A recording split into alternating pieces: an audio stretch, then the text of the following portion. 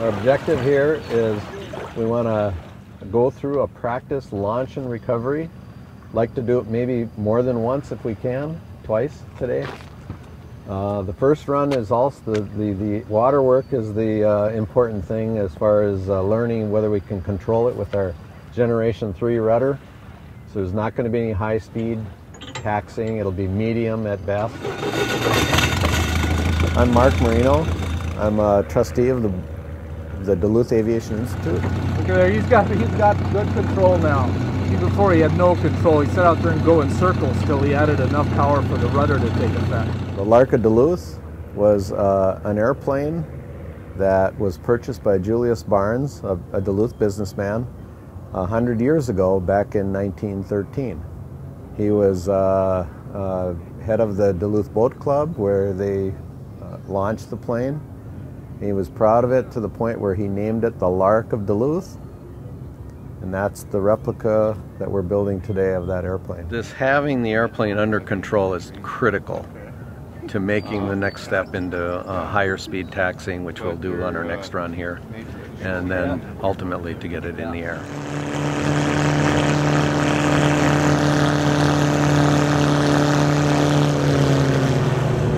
So I got to be essential crew on this second flight today, or water operation. We want to do a lot of operations on the water with get to where we have no write-ups on this thing before we try to fly it. So I'm monitoring. I'm his heads-up display. I'm giving him 4,000 with 300 RPM with my fingers. We don't have a good airspeed on it yet. The original Lark of Duluth had no instruments at all. So, and we have at least engine instruments to provide us with the information and make sure our investment in the engine stays safe. I started flying when I was in 1982, and I knew when I started flying that eventually I would build an airplane, and I started going to Oshkosh about the same time. And that's the inspiration. Without Oshkosh, I don't know if I would have ever built an airplane in my life. And this is the 7th airplane that I've been involved in the construction of, and it's the most unique. Other airplanes that I've been involved in, I've had a good hand in modifying and designing, and the freedom that we have to build what we want makes that a lot of fun. But this airplane, we're not really building what we want, we're building what they wanted back then. I'll snug them up and then I'm going to let you safety them. There are no plans of the airplane that survived. We've looked for every piece of information we can find. We probably have every photograph that was ever taken 100 years ago. And we use those photographs to scale and discover all the details of how the airplane was built. And we always kid around about building the airplane from pictures and rumors. But that's the challenge, to try to get it right. And we look at these pictures hundreds of times, and every time we look at them, we're looking for something new. Escalator right here. As soon as we got started, other EA members started getting involved, and we've got 8 EAA members from 3 different chapters in the area that have all come together at various levels and put this thing together. I'm Tom Betts, and I'm the #2 builder on this Benoist project, Model 14, 1913. Benoist, awesome machine. Actually, it's before we learned how to fly, and the technologies, I think, came out of the boat industry. Real craftsmen built these things, but not like we build airplanes today. The aircraft is made of Sitka spruce, all Sitka spruce. There's no plywood. We built it the way they described it, with planks and beams, and we put it together in the same fashion that they did. And they built it like they built boats back then. There's really not much difference between the boats of the day and this airplane. So it truly is a flying boat. The sides on this airplane are 1/2-inch thick wood over framing. So it feels like the USS Constitution. And then it's lifted aloft by these spindly wings and spider web of cables that look like no bird's ever going to get through that web of cables between the upper and lower wings. This was a common airfoil shape for the day in 1913. It has a 1/4 inch thick rib and 1/4 inch thick top and bottom cap strips. And these are the wing spars. They had the wing spar way up in the nose, what we call the D section now. After it was covered, we were required to do mechanical fasteners on the fabric, on the ribs. On every Thursday afternoon, Mike Gardonio would come in and sit across the table from me, and we'd hammer these nails in, 8,200 of them. This fairly complicated looking connector here that creates our adjustment, it's made out of a motorcycle spoke. The documentation says it was, and we found a 100-year-old motorcycle spoke company, and you have to wonder if it's the same company that created them for the Benoist aircraft. As a builder of a replica, our goal is to build it as close to what they did back then, and we do that even if we don't like what they did, to a point. There are a few things on the airplane that we have updated to modern standard, mostly for safety reasons. You know, we're not out to hurt ourselves or anybody else, but there are no pulleys in the airplane. They're all guide tubes. They create a lot of drag. So we built it that way, and we strong arm it through the controls, and it works. In fact, in some cases, that drag in the system kind of helps you fly a little smoother. Here we're looking at where the rudder and elevator controls exit the empennage. These are made out of piano wire. And if that isn't unusual, it was the standard of the day, and it's still available in your aircraft catalogs. Another unusual thing about this rigging on this aircraft, our photo documentation shows these chafe pads, shows that these cables ran right over the leading edge to the rudder and elevator. Very unconventional. Again, are we going to do that differently than they did it? For an authentic replica, we had to do it that way, and that's how it is. We were always reading about the drag in this aircraft, and radiator looks like one of them here, and we have a honeycomb in here that's like a screen door. You can look right through it, so that reduces the drag. And the weight of it was 40 pounds. We were quite concerned about that, but we were headed toward an FCG problem, so it was easy to put it up front, like one of our pictures or a couple of our pictures show, because they also mounted it in the rear. Maybe they experienced the same thing. We know that back then they were constantly changing the airplane. Every single picture there's something different. One picture, the radiator is in the front of the center section. Another picture, it's in the back. The exhaust pipes keep changing positions. There's almost nothing consistent from picture to picture on the airplane. So we know they were tweaking it, and now we're finding that we have to tweak it just like they did. The aileron rigging was the last rigging we did, and we finished the rigging. We noticed that in the extreme position of the ailerons, this runaround cable was slack. And I remembered seeing that in a picture. So I brought the picture out and showed it to everyone, and we decided, well, that's the way it has to be then. It's just like they had it. The engine in this aircraft is located right behind the pilot and passenger.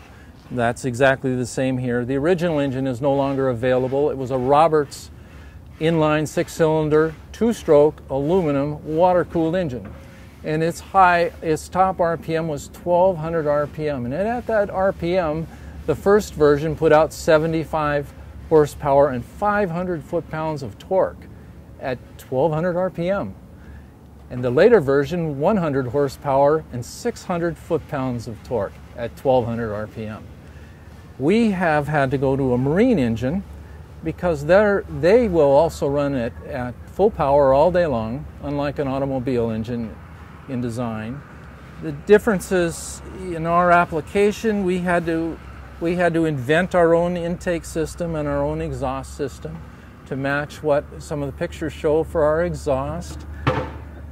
We do have an aviation carburetor on it, and so we're tweaking that as we go too. They're not a normal match, but it's working pretty well.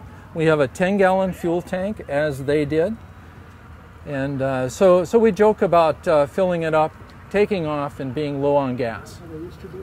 So even though we're using a different engine, the fact that we go through a gear reduction, we get the same power to the prop, the same RPMs, and even mathematically about the same power pulses and sound that the Roberts engine had. The propeller on the airplane was made by Sensenich. And what we did is we found a propeller in the museum at Sun & Fun. It's an original Benoist propeller. They loaned us the propeller, we brought it to Plant City, they mapped it out digitally, copied it, and so we have an exact copy of a Benoist propeller.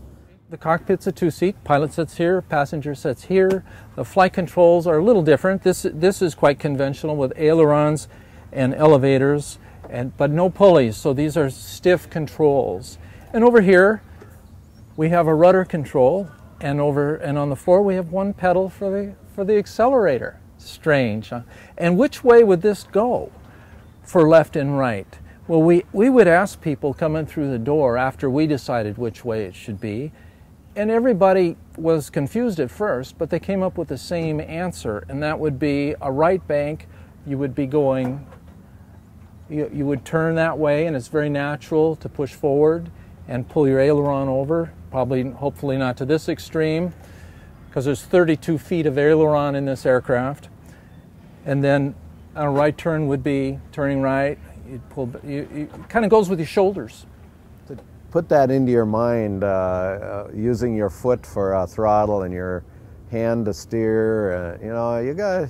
It's not natural yet, but I think it's coming. And when I don't have to think about it anymore, we'll phase into the flight testing.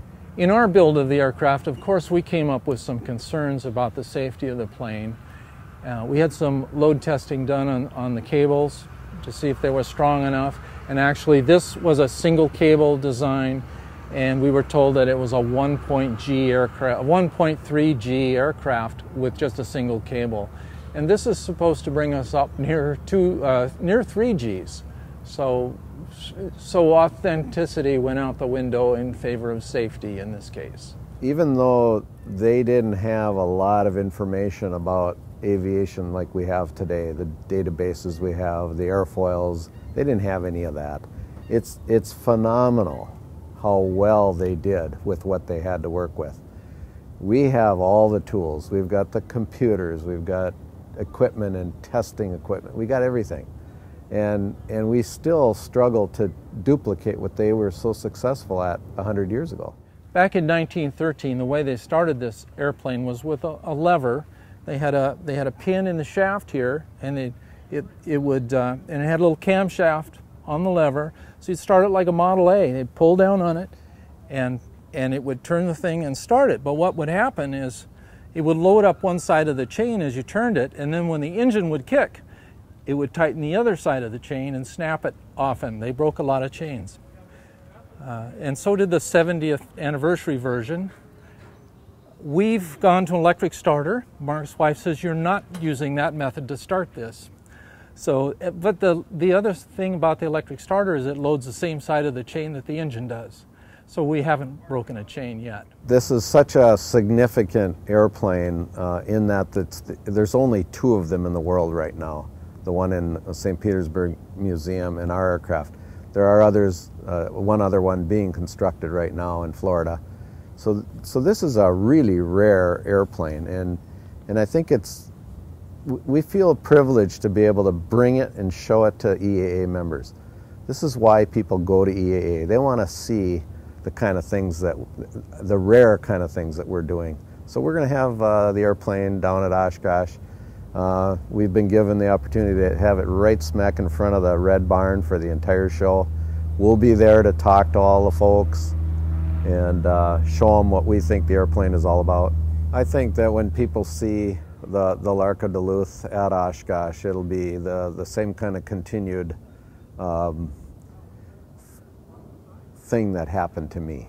When I went there and discovered that I could build an airplane, somebody's going to look at this thing and say, you know what, we can do something like this too. We have the freedom, we have the help, we have everything that is necessary to make something like this happen.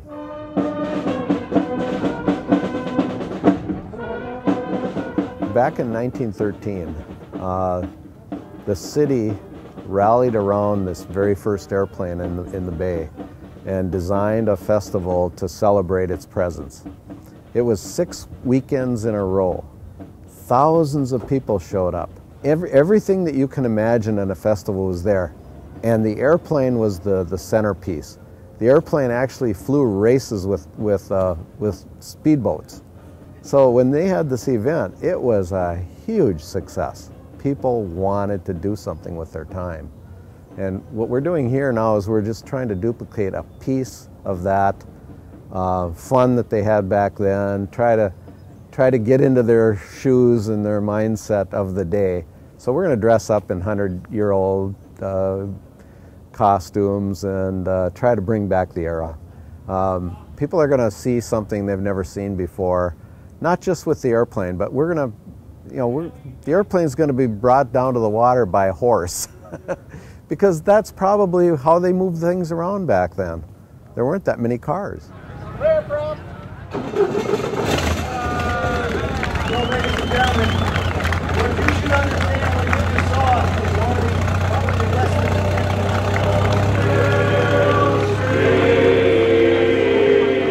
where I first met you, with your eyes of blue, dressed in gingham too. It's good to look at where we came from and then look at where we are today. And then try to imagine where we're going to be in another 100 years. And hopefully this airplane will be around for a long, long time to keep that story of the Lark alive.